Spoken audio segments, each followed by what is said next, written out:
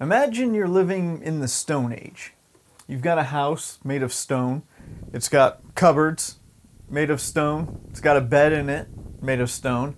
Your hearth, stone. Your toilet, stone, attached to a sewage system made of stone. That sounds almost sarcastic, like, of course, just because it's the Stone Age doesn't mean everything was literally made of stone. But the funny thing is, here on the Orkney Islands of Scotland, that's literally how it was. Skara Brae is a prehistoric village located on the west of mainland, which, ironically, is the largest island in the Orkney chain. It was discovered in 1850 after a severe storm stripped 43 centuries of soil and sand off of what was assumed to be a natural mound and revealed the outlines of buildings. The locals here, once they recovered from the storm that resulted in over 200 deaths, did a bit of excavating to determine the origin of the foundations, but the area wasn't officially excavated until the mid-1920s.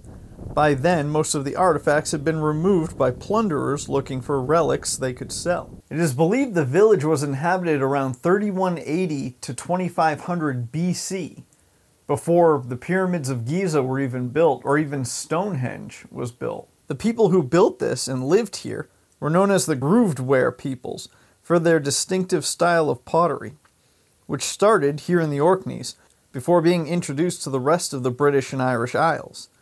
They were generally thought to be pastoralists, meaning they raised sheep and cattle, and agriculture was limited to mostly barley, maybe some beans and the like. All of this would most likely be supplemented by what they could get from the sea, which they built their village literally next to. These individuals were pretty intrepid, considering they left Scotland only 300 years after the Stone Age really came to fruition there, climbed into boats with livestock and everything else needed to survive, and headed north of all directions. What they found was the relatively mild climate and lush greenery of the Orkneys, though. Skara Brae itself was built into what's known as a midden, which is essentially a Stone Age dump. Piled up masses of shells, animal bones, compost material, and maybe even animal manure, it was strategically chosen because those materials would provide excellent insulation against the weather. What's somewhat strange, though, as far as structures here in Orkney are concerned, was the complexity of the excavation site. The islands themselves had upwards of 10,000 residents, which was massive for the time. Most individuals lived in small communities of individual huts or structures, but Skara Brae was its own little network. With one main entrance, you would stoop down and enter into a mostly underground or covered complex, with winding tunnels leading you to 8 individual families' homes. Each home itself was fairly spacious, with a central hearth to keep the family warm, and made up of all those stone structures I mentioned before. Only a few dozen people lived in the entire structure, and you gotta assume they were a pretty close-knit community. The houses are fairly open to one another, though each had an internal door that could be secured. Small areas within each home appear to have been used for private storage. Additionally, one of the houses, or rooms, number 7, could only be sealed from the outside. This raises the obvious question of, well, why? Was it a type of jail, potentially ritualistic in nature, a location to forcibly quarantine sick people? No one's really sure. What is known, though, is that bodies of 2 women were found buried there, which would hint at it having a significant meaning within the small group of families.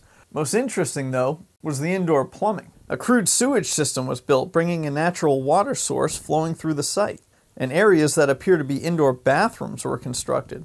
This was amazingly advanced, with the majority of Britain not getting indoor plumbing until the late 19th century, and with communal toilets of the Romans still being almost 3,000 years away from adoption. Yet here, in Stone Age Orkney, people could comfortably relieve themselves even during the harshest of weather.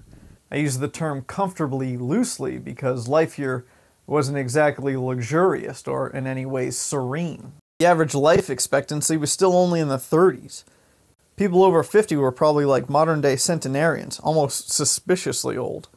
Though as far as Stone Age life goes, it was probably about as good as it gets.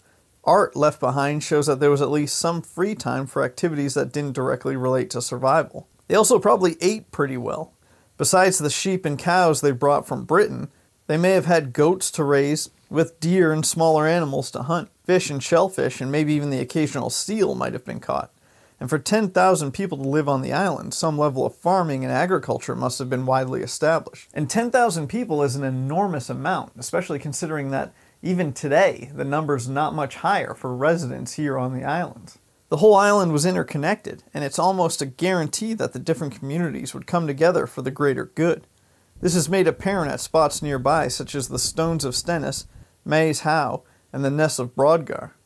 These three ancient sites all came to life right around when Skara brae was inhabited. The residents here almost certainly took part in their construction. From the shoreline here at Skara brae to the furthest of those three sites was only 6 miles. To go there, participate in whatever cultural event or ritual was occurring, and walk back would have been a day's journey, easy even in the Stone Age. The stones of Stenness are a henge, similar in plan to the much more famous Stonehenge. A bigger henge, the Ring of Brodgar, sits nearby it. Between the two is the Ness of Brodgar, a massive temple complex.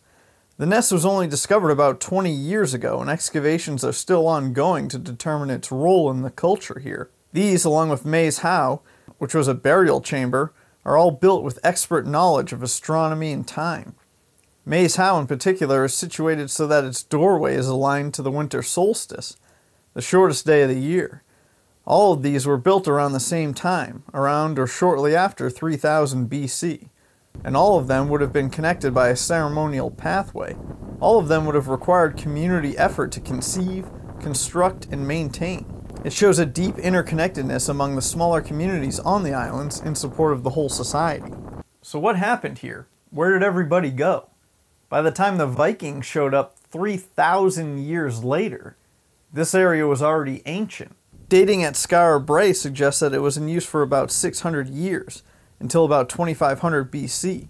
It was mostly abandoned while the Great Pyramids of Giza were still in their infancy. Many suggestions have been made, the usual suspects of conflict, natural disaster, illness, but it might not be that dramatic. In fact, weapons are almost non-existent in these archaeological digs. The answer might come as a result of that deep interconnectedness that the smaller villages shared with one another.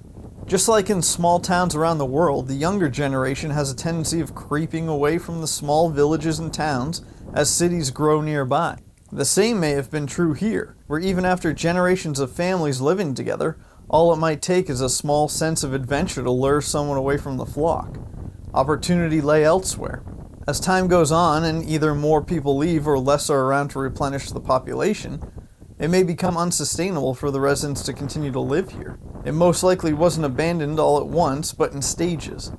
Once the last person left, though, nature was free to take over, and in the following 43 centuries, that's exactly what it did, until nothing remained exposed and it appeared to be just a garden-variety mound. Not a lot is known about how the society as a whole broke apart, though.